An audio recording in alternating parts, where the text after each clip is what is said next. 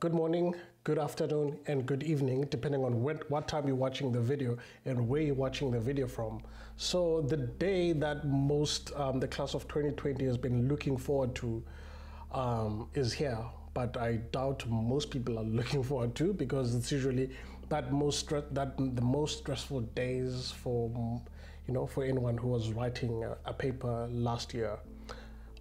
Because first of all, 2020 was just a year to kind of forget, and it's one of those years basically where it brought pain, it brought stress, not just to the class of 2020 but to each and every person around the world, because it's either you were infected or you were affected by the current pandemic that is going on. And the unfortunate of us who were also infected by the current disease that is going around. It was not fun.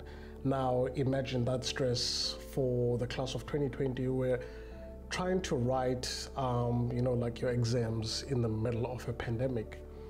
It's something that most people haven't experienced unless you were alive, like during the two world wars or the pandemic of 1918. So I can just only imagine the stress that some of the metrics that we're going through during this year. So first of all, I just want to say congratulations to those who passed this year, like the final exams last year with flying colors, and who'll be moving into higher education institutions. I did not say university or college, I just said higher education institutions. I will explain later basically what I mean by that. And then secondly, I also just want to say congratulations to those basically after this, the class of 2020, who will be venturing out to the field of work or to do whatever what they're passionate about, because not everyone wants to go to a higher education institution.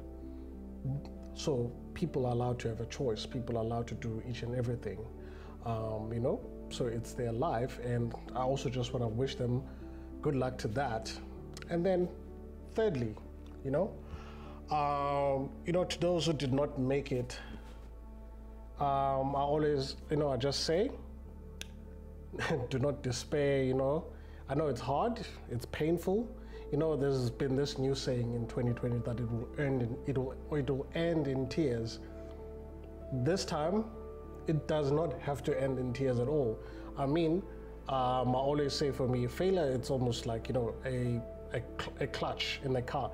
Not the kind of clutch that some people know, but a clutch in a car. Basically the clutch provides, it's basically the link between your engine and the wheels basically in the car.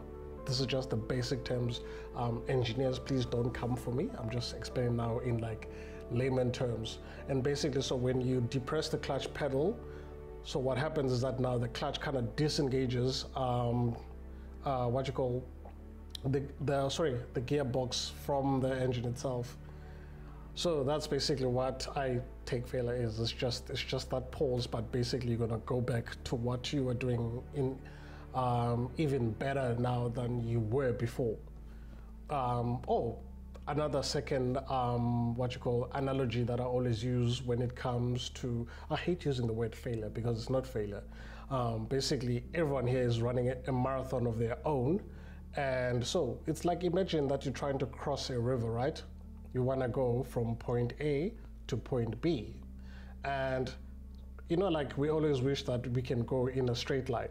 So sometimes there's not like a straight bridge, there's like stepping stones. So you can step on that stone and then you would slip, you fall. Depending on the current, sometimes the current is not strong, you can just easily get up, but obviously you're not going to step back on that rock that made you fall. You're going to find a steadier one and then you can cross the river.